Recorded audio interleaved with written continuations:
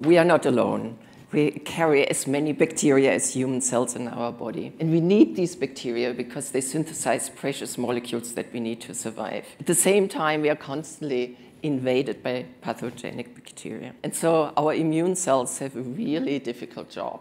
They have to function like detectives. They have to find the bad guys, they have to trace them, they have to capture them, and finally, if they are in close proximity, they have to neutralize them. But how much do we really know about the hunting behavior of our immune cells? And how do they go about the hunting? So immune cells can follow very nicely swimming bacteria, and they follow essentially their nose by detecting the chemicals which the bacteria secrete. But then in many real-life scenarios, bacteria do not only swim around in body fluids, but they also firmly adhere to surfaces. And so in order for our immune cells to fight these bacterial infections, it's a lot of mechanical work. It's like a physical fight between the immune cells and the bacteria. So we are very interested in learning more about this physical fight between bacteria and immune cells. In order to do so, we seeded a macrophage in the middle of an infected surface. And you see how this macrophage is clearing out the surface. It's reaching out to bacteria. But at the same time, the bacteria are dividing every 20 minutes. So it's a race between how fast can they digest with respect to the division rates. So how do they hunt? First of all, they have sticky fingers by which they contact bacteria. But usually when they pull via sticky fingers, the forces created are not sufficient to rupture the bacteria off the surface. So guided by the tension between the sticky finger and the body, they protrude their body towards the bacteria, but then they have to cleave bond by bond the adhesive bonds between the surfaces. And they do so by pushing their bodies underneath the bacterium, shuffling it up, and then opening a phagocytotic cup that allows to digest the bacteria. So why do we need to know this hunting in such detail? So let me give you an example. If you have urinary tract infection, you will get treated by antibiotics, and urinary tract infections are caused by E. coli. So at that moment, the concentration is at a peak level, hopefully high enough to be lethal. But very soon, the concentration drops in your body.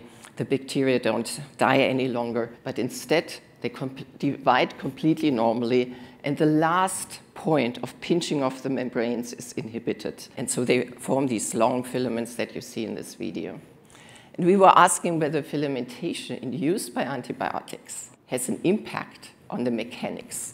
And therefore, in this video, you see how a macrophage is fighting a filament. It's attacking this filament for 40 minutes, completely ignores all the other bacteria right next to it, and after 40 minutes, it retracts. Do we consider this in any of our medical procedure?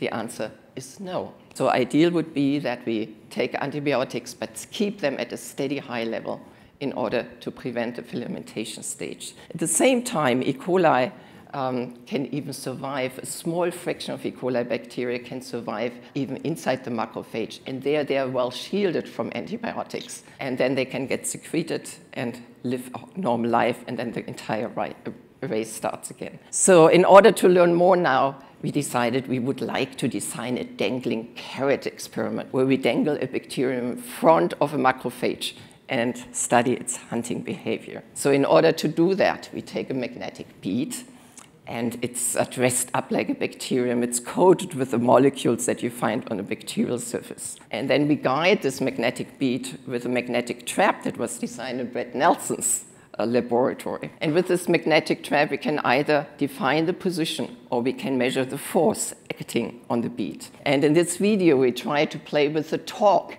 acting on the beak. And it's similar to us playing with the dog and removing the stick out of the mouth of a dog. We try to measure the forces, we try to measure the modes of attack and how a macrophage is really fighting a bacterial infection. And from these and other studies, we hope to learn much more about the detailed hunting behavior of macrophages. We also like to learn more how we can use the mechanical insights into the fights to either understand side effects of the drugs that are currently used or to design new strategies to find bacterial infections, but also other diseases. Thank you very much.